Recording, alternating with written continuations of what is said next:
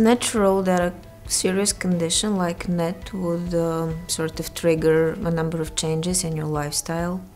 But it was really surprising how big this number is. 92% of all the respondents actually reported that they had to make some considerable changes in their lifestyle, be that dietary, active-wise or whatever. So I think this really shows that this condition aggravates the lifestyle of people who have it to a very huge extent. With over 10 years experience with the NET patient and their journey in my role as an advocate, I didn't understand or comprehend how great an impact it had on their life, particularly family, work and social life. This is, again, honestly depicted the significance that NET has.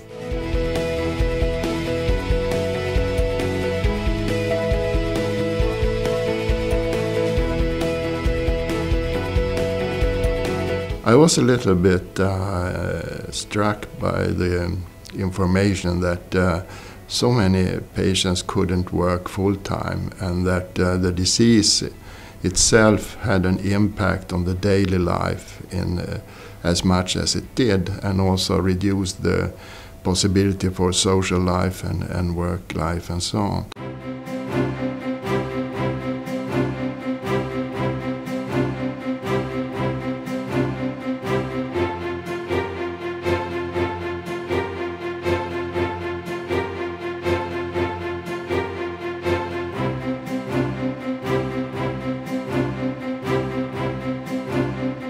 People are affected by a NET on a daily basis.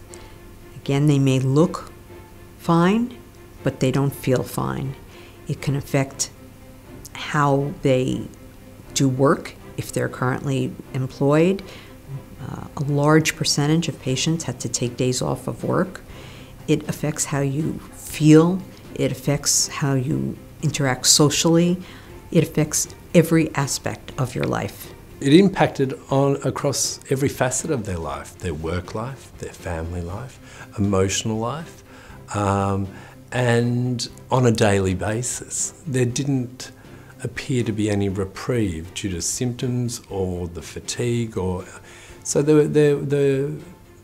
during their journey, as shown in the survey, it is significant. It has a significant impact, which I don't think I really appreciated as much before we completed this survey.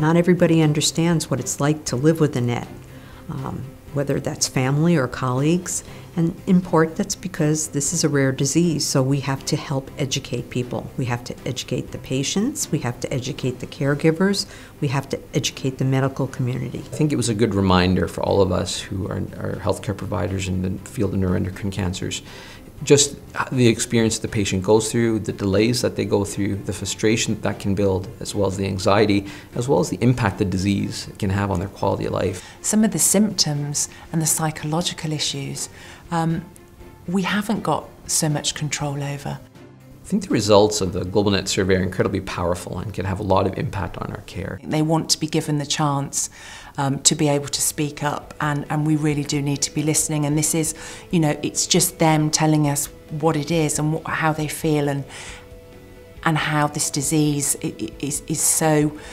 has such a negative impact on their life. And I think it's vital that we continue to do that, and that we grow and develop these surveys more, that we continue to do more, but also that we use these surveys to change our practice.